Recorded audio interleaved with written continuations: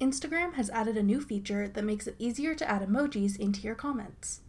I'm Jessica from techboomers.com, and in this video, I'll be showing you how to use Instagram's new emoji shortcut feature. Now let's get started. Open the Instagram app and scroll through your timeline to find a post you want to comment on. Tap the speech bubble icon to open the comment section. You'll then see an emoji shortcut bar appear above the text box.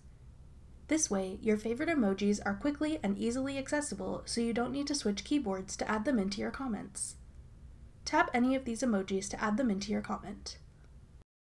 The emojis that appear in this shortcut bar will change periodically based on which emojis you use on Instagram in comments and in captions on your own posts.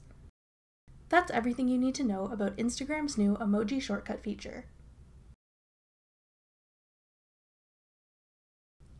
Thanks for watching. If you found this video helpful, we'd love it if you'd hit the thumbs up button below. Check out techboomers.com for over 100 free courses on all of today's most popular websites and apps.